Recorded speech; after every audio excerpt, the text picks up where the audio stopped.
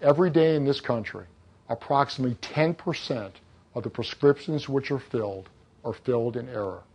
At times, the mistake doesn't cause a problem, but at times the results can be catastrophic. Our firm has represented numerous families who've had prescriptions filled by national pharmacies as well as local pharmacies. And when they fill these prescriptions, they fill them incorrectly, sometimes resulting in serious injury, sometimes resulting in death. If you've been the victim of one of these errors, please contact us and we can see if we could help you or your loved one recover for your injuries. Thank you.